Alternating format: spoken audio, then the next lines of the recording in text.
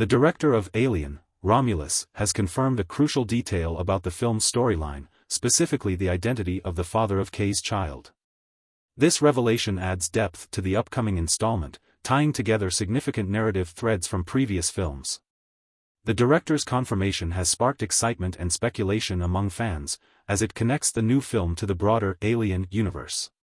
By shedding light on this character's role, the film is set to explore complex relationships and deepen the lore of the iconic franchise, promising an engaging experience for viewers.